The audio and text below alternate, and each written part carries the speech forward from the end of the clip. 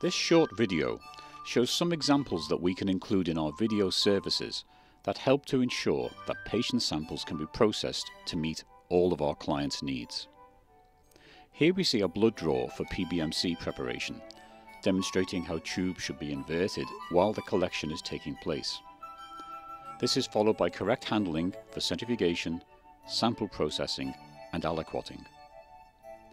The correct labeling process is also vital to ensure chain of custody and integrity of information, together with correct storage prior to shipment.